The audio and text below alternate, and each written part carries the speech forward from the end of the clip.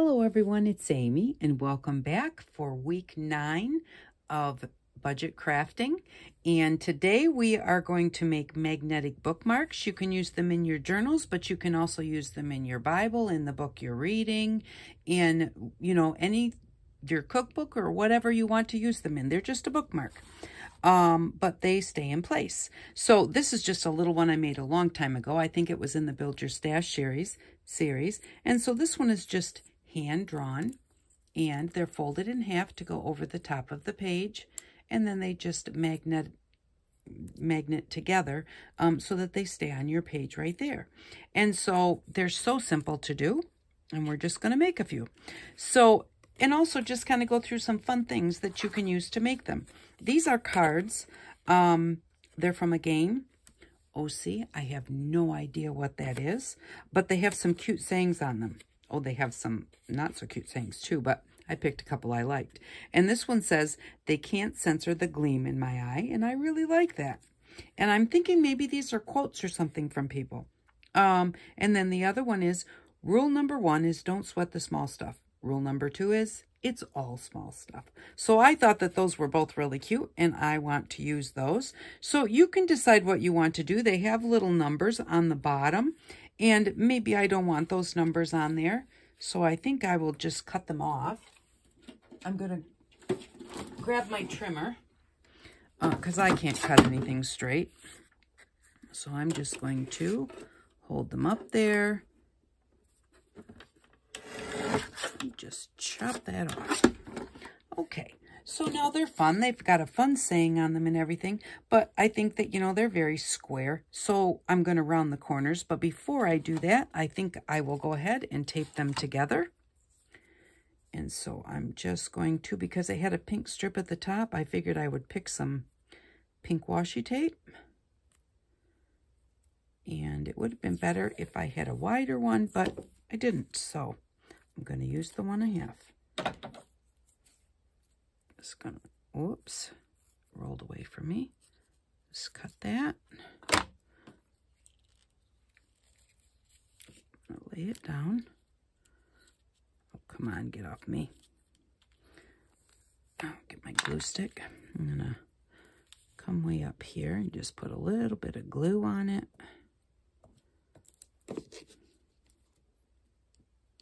Here we go. Now we know it'll stick.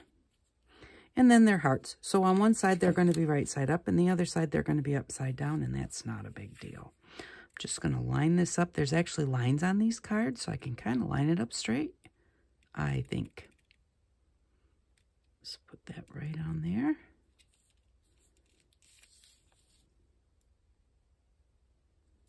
Like that, and then put the other one right up to it. Now, you don't have to. The only reason I'm taping this together is because, and I'm going to bring this right around the edge because I'm going to tape the inside also, so that when I fold it over, if I weren't to do that, and I were to cut those off and not put anything on the inside, when you fold it over and stick it over your book, it could possibly stick in that gap since it's washi tape. So I'm going to just fold it over, and I will put another piece across to cover up that gap and cover up that tape that's there. So, yeah, I don't really know what I was just saying. So, there we go.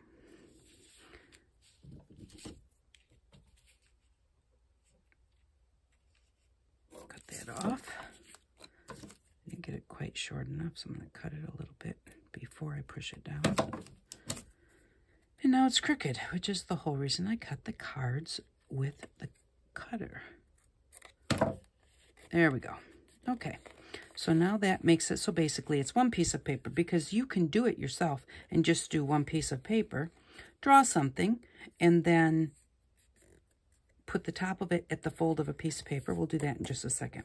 Okay, so we've got this done now, and I thought maybe we would round the corners. It might be a little bit too thick, but we'll find out. Ooh.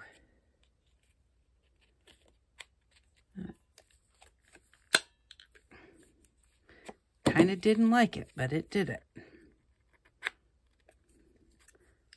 Just to kind of, you know, just decorating them up to give them a little finishing touch.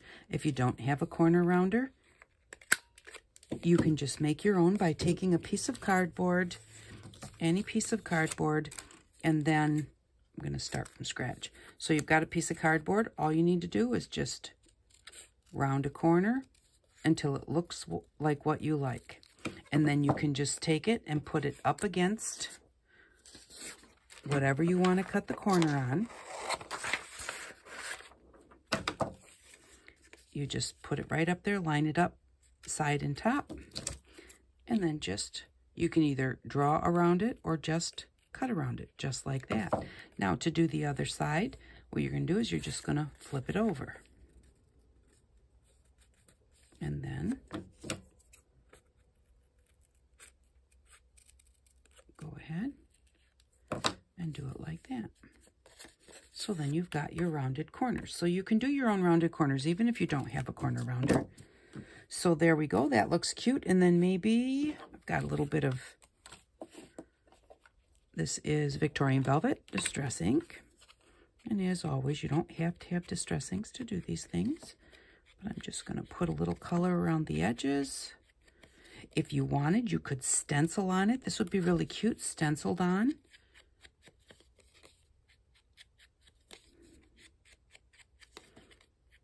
And especially this side that's a little bit even blanker would look really cute with a stencil. I didn't bring a stencil out. I'm trying to do all of my videos in one take so that I can upload them straight from my phone. I'm going to just make a quick little stencil, maybe. We'll see how it turns out. And I'm just cutting this like a snowflake. I do have a video on how to make stencils that we did just shortly ago. So you can go back and see that if you want to see exactly how to do this.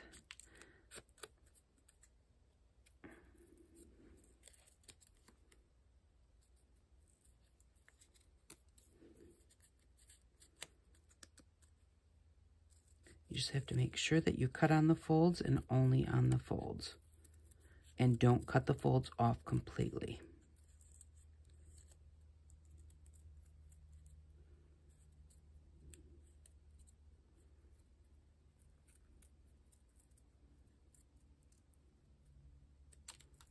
Let's see what we've got. See if we've got any good portions. Oh yeah, look at that center portion. Really like that. So I'm going to put that right there.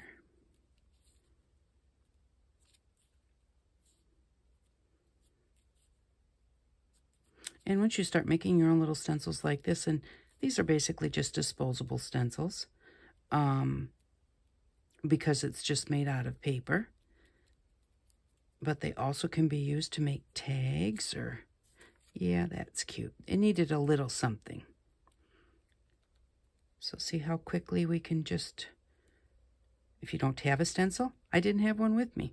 And I didn't want to go away and have to like make two parts and then edit my video to stick it together. I think that's what I was saying. Do I want a little something there? No, I don't. Do I want maybe this there? Yeah, let's do it going towards the outside. The others all face the middle. I need just a little bit more. There. That's cute. And let's put one across the top here. And then all we're going to do is we're going to put a magnet on it. But yeah, if you don't have things, you can always make your own with almost everything. In the Build Your Stash series, you know, I had people that asked for certain things, and, you know, I would try and make them. The only thing I got stumped on was I could not make a scoreboard with lines 1/8 of an inch apart that were perfectly straight. And there we go. Now that's really cute. That was the one thing that I just could not do. So let's grab, this is just plain old craft magnet that you get at Joann's or anywhere, even in the kids department. And you can punch this magnet, but once you punch it, I don't stick it to the other magnets. It's not magnetized to there. I took the sticky stuff off the back and stuck it on there. I don't know why, but yeah, that's not a good idea. I thought I'd just tell you that. Probably already knew that. Let's just use some of what we've got right here.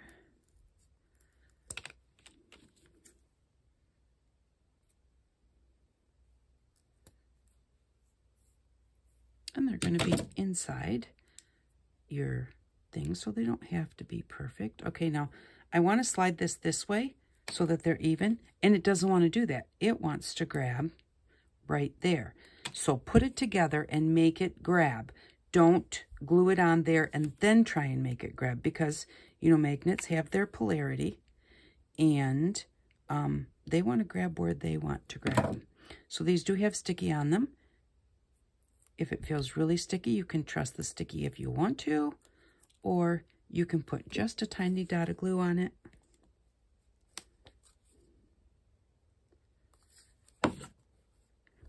Use the sticky to hold it while the glue is drying, and then when the glue dries, that'll just make it, whoops, a little extra. So I'm just going to put that right there, stick it down, and keep them together where you know that they will stick to each other or connect with each other. Take the sticky part off of there.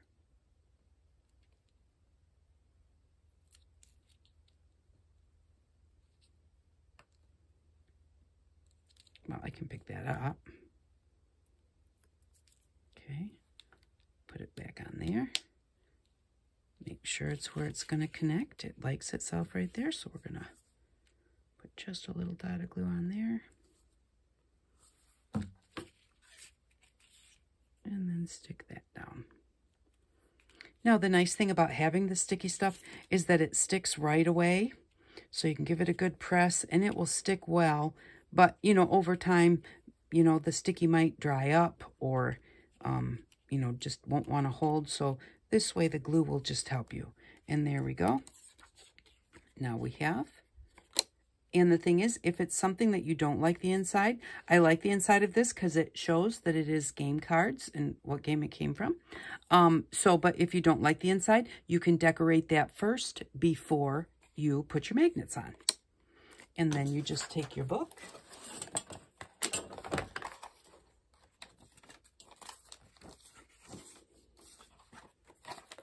You just take a book, find a page, and open it up. Stick it right on that page, and it just connects together. There it is. It's on the page. It's not falling off. It's not coming out. If you're flipping through the book, it's not going to move or go anywhere. It's just there.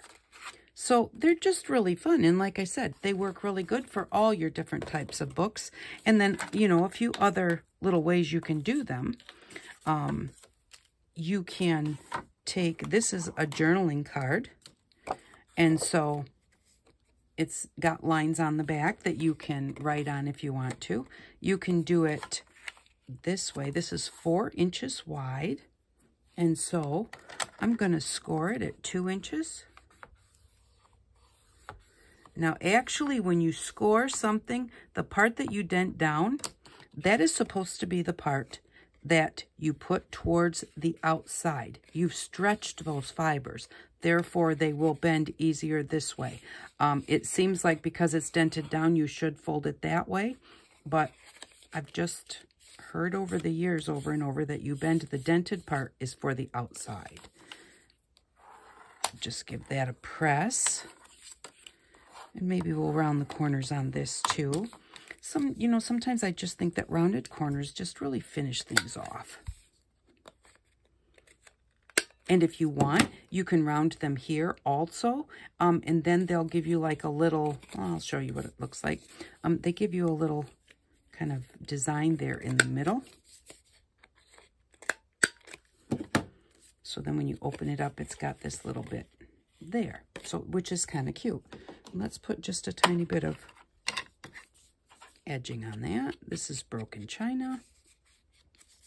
And you could put a word on here. This would look really nice with a word on it. Excuse me, I have a terrible tickle. So just get this on here.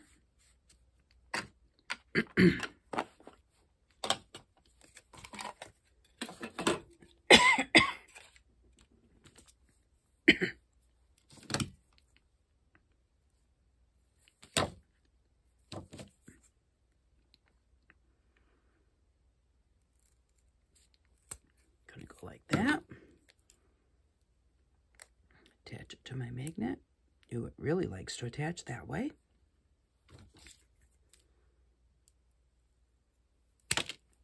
And you can do this one of two ways. You can put it right in the middle, or you can put one at the top and one at the bottom.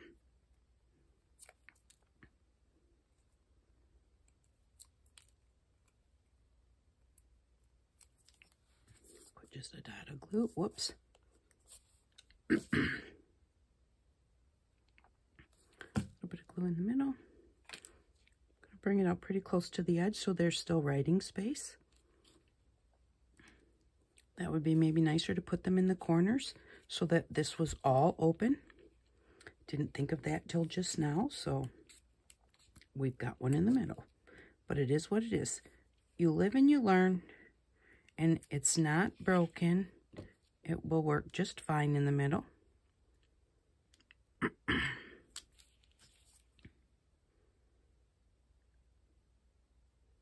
There we go. And then just close that up.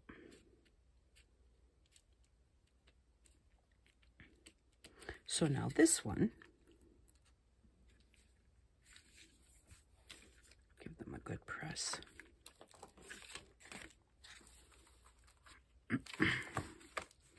This one you can just take and put in your book this way. And so it marks your page as you're looking at your book like this. You know that right there is where you're at in your book, and it's just something different, so it's cute. And that would work nice too on a journal coming over the edge of a page. You could even maybe put a little dangle or something coming off the edge on your journal. Or you can even make them so that you can even stick them out further so that when you're looking, it's like that, like a tab. Like I have a tab here. So, you know, you can do it like a tab, or you can slide it all the way in and it's a bookmark. And these magnets hold pretty good. So, you know, they don't even slide around. So we've got, you know, like this style from the side. We've got this one. And you can also cover, you know, like cover this with regular paper for writing on the inside. If you know, I said if you don't want to see, you can just cover it so you can't see it. But you can also cover it and put some lines on it or not, you know, but just so that you can write in there and it will be in the book like this, but you've got your kind of little secret place there with your writing. And then you can just also, on the same line of this one, is just, if you have something like this and you can write on the back, you can just do it right at the top. So let's just do, like, what do I do with my little thing? I know y'all are probably looking right at it. Seriously, it can't go that far. Here it is, right there. Okay, so I'm going to go about 3/4 of an inch here. And that's supposed to be the one that folds outside. Problem with that is I want it to fold inside, so I'm going to fold it that way first and then fold it back this way. And give it a little press around these two bottom corners. And then I'm just going to put my magnet at the top.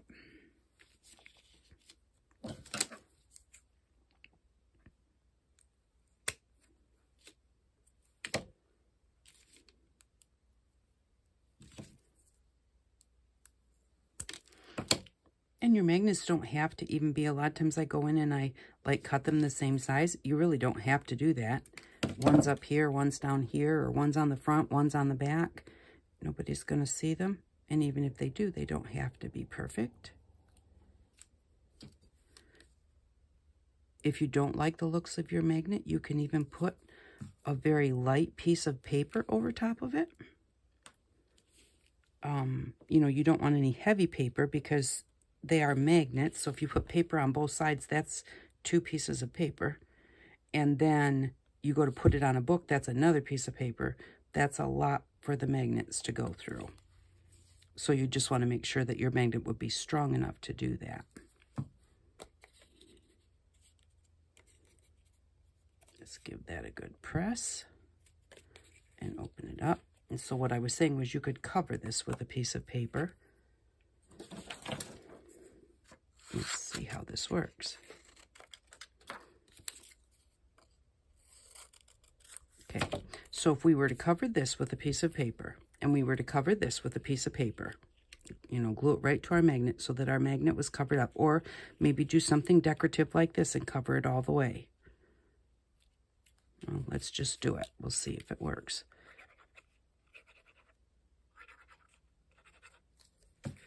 Okay, so we would cover this with a piece of paper so you can't see it. And of course, you'd want to decorate that piece of paper up a little bit, maybe. Oops. And they're on the inside, so you don't see them anyways, except when you open it up. Okay, so if you were to cover them both with a piece of paper, and of course, you wouldn't necessarily have to do that. You could just cover the magnet itself, or you could do something like that, but I would put glue all the way across. Okay, so now we've got this, you got magnet, but then you've got paper, and then you've got paper from your book, and then another piece of paper, and then the other magnet. So will the magnet be strong enough to grab?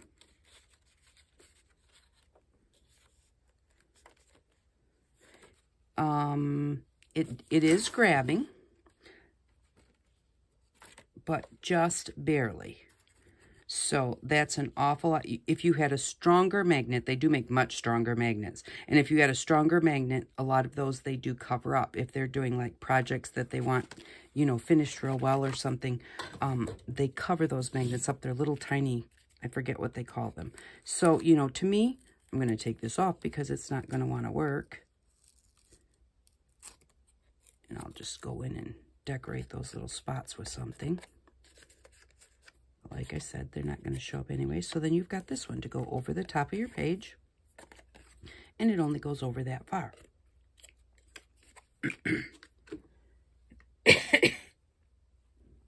And like I said, then you could also just make your own. You don't have to have all that stuff. You just need a folded piece of paper. And you can do whatever you want to do.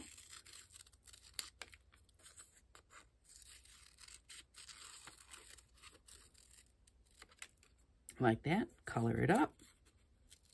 Just make sure you have the fold at the top. Put your magnet in the middle. Excuse me so much for the coughing. Don't have anything to drink here either, so. But yeah, and you know, it can just be any shape that you want. You could do a heart and leave the top bumps hooked together, so that it would fit over your page. But so there we go. We have a side clip, a top fold over, a complete one like that. And this is something that you can do with some of those fun game cards that you have. You know, you don't have to completely cover them up. Game cards are nice to make tags and stuff out of because you can cover them and they're nice and thick. So you can cover them with a regular piece of paper and make a really nice journaling card or something. And it's nice and heavy. But if you have a bunch of them that are cute, that you can use them just the way you are, especially depending on who you're making your journal for or the types of things that you like, it might just be the perfect thing. So, again, we've got folded paper and then all of these different types. Just really cheap craft store magnets, so it doesn't have to be anything special. They really do hold well. You can even just hear them clip. So there we go. Those are our little clip over magnet bookmarks. I hope that you enjoyed this tutorial today. Thank you very much for stopping by. I really do appreciate you, and I hope that you all have an outstanding day. There she is. I was looking for her. Thanks again. Bye-bye.